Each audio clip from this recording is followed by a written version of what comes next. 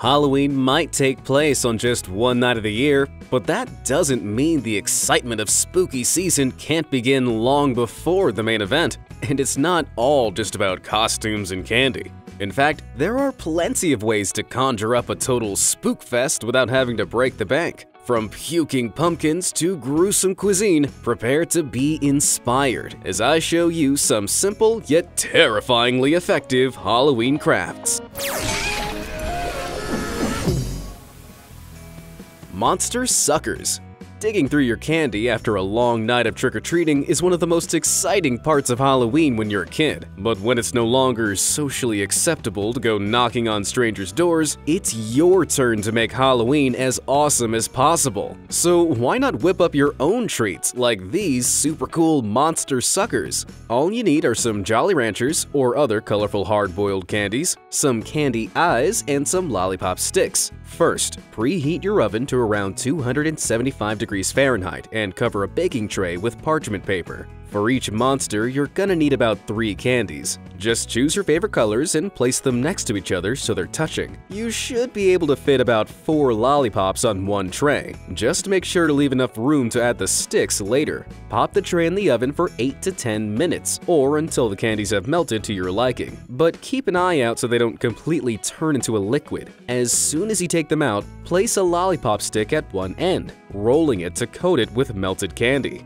Let the suckers dry completely on the tray. Then carefully remove the paper from the back, and voila, you're a certified confectioner. Before we really get those creative juices flowing, why not treat yourself by smashing those like and subscribe buttons and playing around with that little bell icon. In return, you'll find amazing new content in your subscription box every day. And I promise that ain't no trick. Now, let's get stuck back in. Meathead Centerpiece. Throwing a Halloween-themed dinner party? I've got you covered, bro.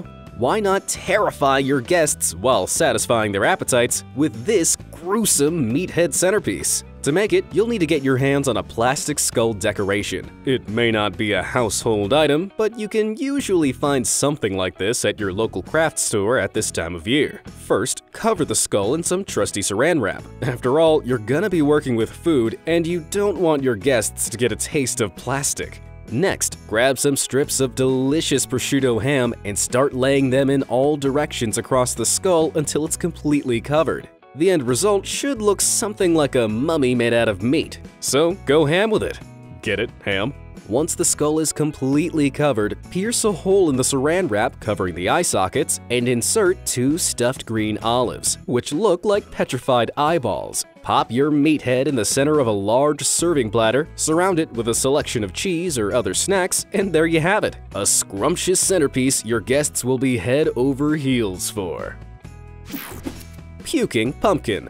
The most effective pumpkin carving requires a steady hand and heaps of creativity. But I'm about to show you a super simple, unconventional design that'll wow your friends and family every time. After all, who wouldn't love a puking pumpkin? First up, get yourself a pumpkin. Any size will do, but remember, the bigger the pumpkin, the more mixture you'll need to create the puke later on. Hollow that bad boy out, then carve a simple mouth shape on one side. Note that the higher you carve the mouth, the more vinegar you'll need later on for the puke to reach it. Once that's done, grab a permanent marker and draw on some funny screwed-up eyes. Or if you're feeling extra crafty, you could carve those too. For the puke, create a simple mixture of water and baking soda. You can guesstimate how much you'll need based on the size of your pumpkin, but it's better to have too much than not enough. Add a few drops of green food dye and stir that in to create the perfect shade of vomit green. Then, take the lid off your pumpkin and pour the mixture into the base. To make that sucker spew, just pour in some vinegar and watch as the foamy mixture rises up and pours out of its mouth. Looks like me last Friday night.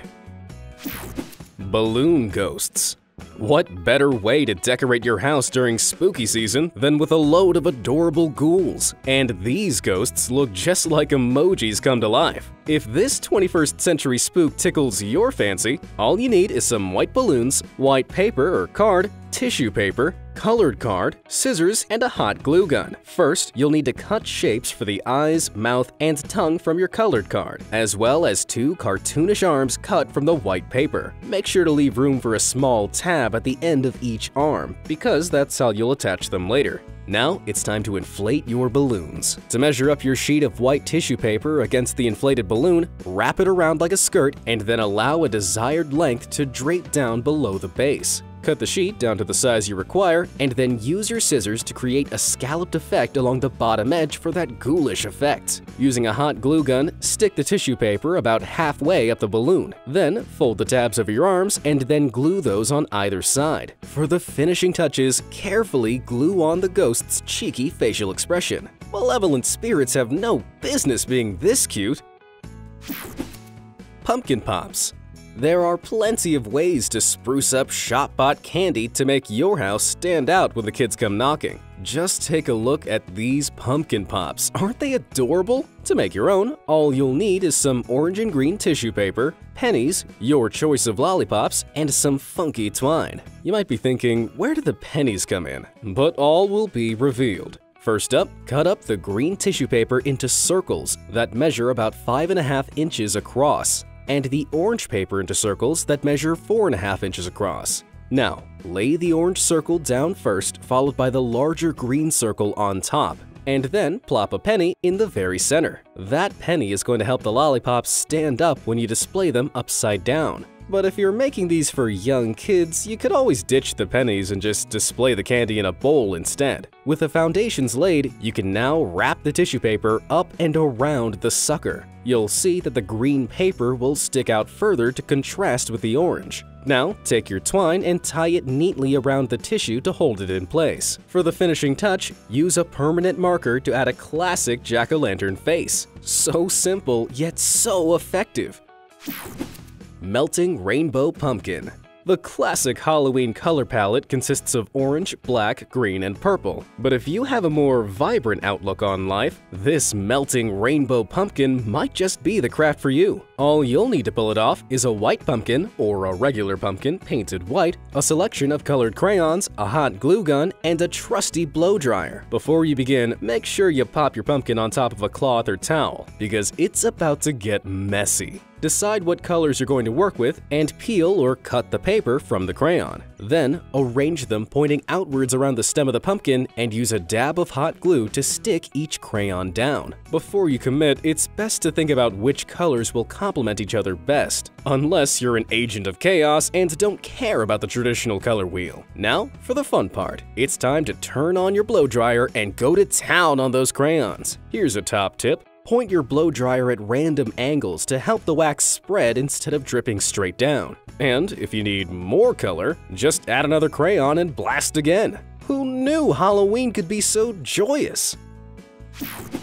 Mummified pumpkins. Carving pumpkins is great fun, but it can also be messy and time-consuming. So if Halloween is just around the corner and your front porch is looking suspiciously bare, fear not. I have a quick and easy solution for you. Before you start, you'll need to gather the following things: a pumpkin of your choosing, some gauze or bandages, black string, hot glue, a staple gun, and some black buttons. I bet you've got most of that lying around the house already, right? I personally think small pumpkins look the cutest, but you can choose any size. Just remember that you'll need more materials. Instead of reaching for the carving tools, simply wrap your pumpkins in strips of gauze until it starts to resemble a mummified head. Once you're happy with your design, just hot glue the gauze to hold it in place. Then glue 2 black buttons on for eyes. I prefer to use 2 different sized buttons to give the pumpkin that "dude, I've been mummified for 1,000 years" look. Glue down a length of black twine for the mouth and use a staple gun to give it that Jack Skellington effect. Totally mess-free, and your pumpkin will stand out from the rest. Poisoned chocolate apples. Remember the poisoned apple from Snow White? I'm about to show you how to recreate it. Only these apples will probably send you into a sugar coma rather than a sleeping death. To make this Disney-inspired craft, just grab yourself some apples, some lollipop sticks, white chocolate, green food dye, a piping bag, and some toothpicks. Ready? After popping a lollipop stick into each apple, you'll want to melt your chocolate. So, Break it up, chuck it in a saucepan, and melt it over a low heat for around 4 to 5 minutes, or until it's turned into a satisfying goop. To get that toxic green hue, add a few drops of green food dye. Alternatively, you could just pop the chocolate chunks into a microwave-safe bowl and heat it for around 35 seconds, stirring well and reheating when necessary. Whichever way you melt it, you'll need to pour your chocolate into a piping bag. And if you don't have one of these, you could always just cut a hole in the corner of a Ziploc bag. Using a steady hand, start by piping the features onto your apple, 2 circles for the eyes and an upside-down heart shape for the nose. Then, fill in the surrounding areas by piping on the chocolate and using a toothpick to shape it, creating a dripping effect around the bottom half of the apple. Leave them out to set for a few hours and serve. Would you take one of these tasty treats from a haggard old witch? Spooky pins. Costumes might be a big part of Halloween, but there are also ways to incorporate a bit of spooky chic into your regular wardrobe, like with these homemade pins. They're subtle enough to wear in the lead up to the big event while still spreading some nightmarish cheer. To make them, you'll want to get hold of some mini googly eyes, plain hair clips or brooch pins, a sharp knife, a rolling pin, some oven-baked clay, and, of course, your trusty hot glue gun. Make sure to grab the right colored clay for what you're planning to make. Orange if you're making a pumpkin pin, black if you're making a bat, white for a cute ghost, and so on. First, warm the clay in your hands by kneading it a little. Then use your rolling pin to roll the piece flat until it's about 1/4 of an inch thick. Next, use your knife to cut out the Halloween shapes. Or if you don't want to freestyle like me, you could always get hold of some Halloween cookie cutters. Then put them on a baking sheet and then whack them in the oven, following the instructions on the clay packet, of course. Once they're done baking, let them cool. Then you can glue your pin or hair clip to the back and add googly eyes and a drawn-on smile in permanent marker to the front. Fall fashion never looked so good. Gruesome punch. No good Halloween party is complete without a big bowl of punch, and boy have I got a recipe for you. After all, what could be more seasonal than a blood-red beverage filled with floating eyeballs and ghostly hands? To whip this up at home, you'll need to get a hold of some powder-free latex gloves, cocktail sticks, lychees or white grapes, blueberries, red food dye, cranberry juice, ginger ale, lychee juice, and if you're feeling extra freaky and you're an adult, you can add an alcoholic spirit of your choice, like vodka. First, fill the gloves with water, tie them at the ends, and then pop them in the freezer overnight until they're completely solid. To make those petrified eyeballs, just place a single blueberry at the center of each lychee, or peeled white grape, and then use a cocktail stick dipped in red food dye to add some gruesome vein detail. For the punch, fill the bottom of a large punch bowl with your freshly made eyeballs and pour over 12 cups of cranberry juice, 3 cups of ginger ale, and 2 cups of lychee juice. If you're planning on keeping things PG, you can stop there. But if you're going to be doing the monster mash till the early hours, throw in some alcoholic spirit like vodka if you're an adult. Remove the gloves from your ghostly frozen hands, plop them in, and your terrifyingly tasty punch is good to go. Edible intestines. Do you want to serve your dinner guests something that looks like the work of a psychopathic surgeon? Then listen up.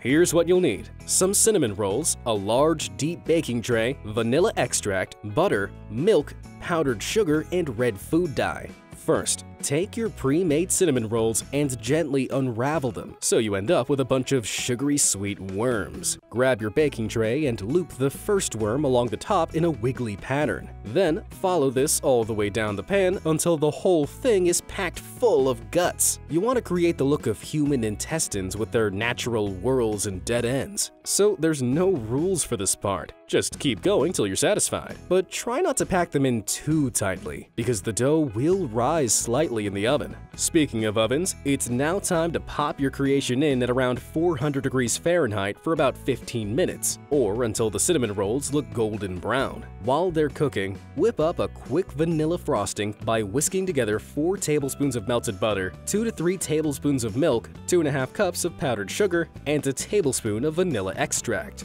Add a few drops of red food dye to create the perfect bloody color, then pour the gruesome mix over the freshly baked intestines. Use a spoon to spread the sauce evenly and push it between the cracks of the rolls for extra definition. Looks almost too gross to eat. Spider suckers. Do you suffer from arachnophobia? Well, I might just have the cure for you. These too cute to handle spider suckers. They look super fun and they're incredibly easy to make too. All you need are some 12-inch black pipe cleaners, some googly eyes, scissors, and glue. Got it? Let's get going then.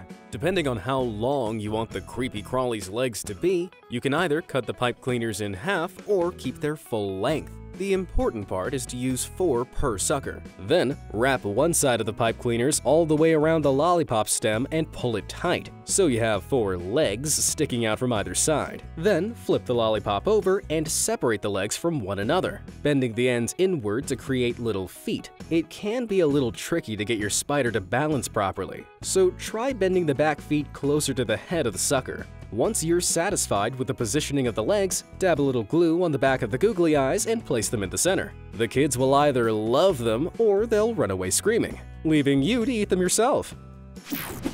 Pull apart Pennywise. Pennywise the Clown is a particularly terrifying part of Halloween, but what about an edible Pennywise? You may not have heard of the pull-apart cupcake trend, but these giant iced creations are a great alternative to a full-blown cake, which ensures everyone gets the perfect little bite. Plus, they'll save a whole lot of time and effort and look just as great. Intrigued?